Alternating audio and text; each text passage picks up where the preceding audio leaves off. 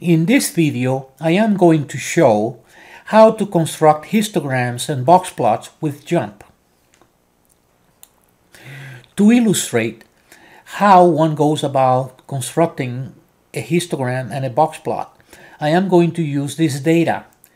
This data has the unemployment rate for the 50 states and District of Columbia for the year 2000. I am going to do the histogram with the percentages. To do this, I have to go to the Analyze menu and select the distribution platform.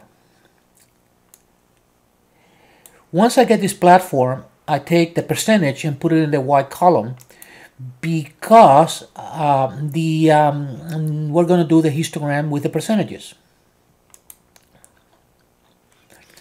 Once I look at that, I do see that I get a histogram. However, many people do not like the histogram to be on the side like that. So you can go here where it says histogram options, and you can say you want a horizontal layout. And here you have a histogram the way most people like to see histograms. And you see that you also have right on top the box plot that we wanted to construct. You may want to enhance that histogram by going ahead and putting a count axis that will give you the exact number of things that are in each bin.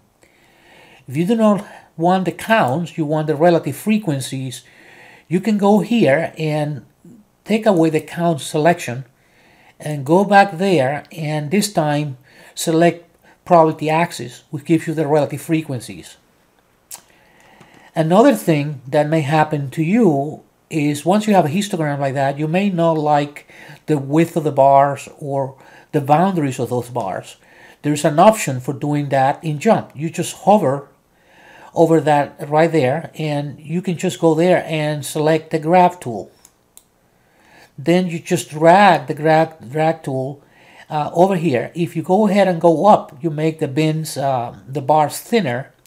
And if you move them this way, you move the boundaries. Okay, let's suppose that this is what you want. Once you finish doing this, you have to make sure that you return to the default cursor of JMP so you can go ahead and do further selections in the drop-down menus. This has been a video by Tech Aided Teaching.